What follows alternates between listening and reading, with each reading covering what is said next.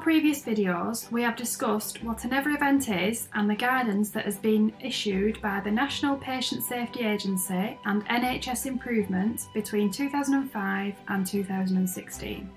These alerts aim to prevent the risk of death or harm due to the use of incorrectly placed nasogastric tubes. Links to these videos are on the NGPod website or on our YouTube channel. And don't forget to subscribe to our mailing list to never miss a video. This video focuses on the data publicly available on never events involving nasogastric tubes and the analysis of the causes of these incidents. Much of the information in this video is taken from the NHS Improvement Resource Set, initial placement checks for nasogastric and orogastric tubes from July 2016, which accompanied the patient safety alert, nasogastric tube misplacement, continuing risk of death and severe harm from the same year.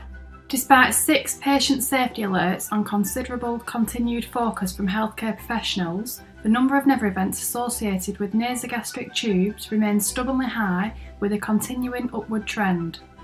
The important question is, why is this the case? The NHSI resource set from 2016 provided important information about what continues to cause nasogastric tube never events.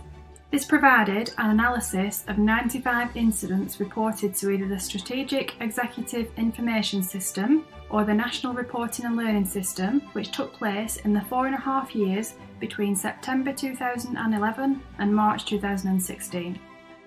This included 32 reports where the patient has subsequently died.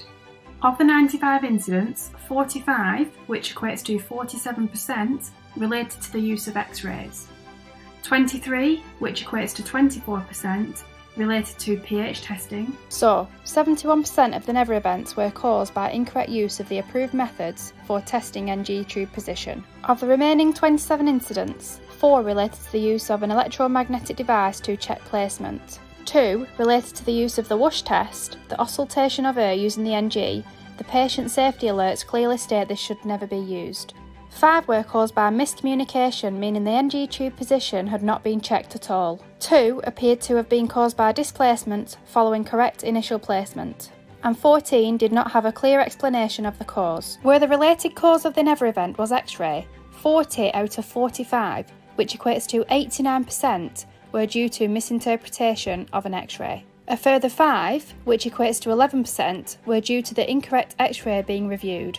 In the 23 incidents relating to pH testing, 5 were related to flushing of the NG tube prior to placement being confirmed, something that was prohibited in patient safety alerts. 2 related to the NG tubes being used after pH was found to be outside of the safe range of 1 to 5.5. For the other incidents, there was a lack of clarity in the documentation, which hampered a cause being pinpointed. However, there were suggestions that the use of incorrect pH paper, lack of training and competence, use of the NG tube prior to correct placement being established, a delay between the test and the use of the NG tube were contributing factors.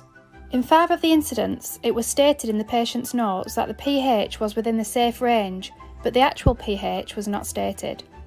Some overarching observations were made that related to many of the incidents. A lack of documentation or evidence of initial and ongoing training and competency checks was common, although this had been mandated in several patient safety alerts. And in some cases, the MDT decision was described as sometimes tokenistic or not revisited.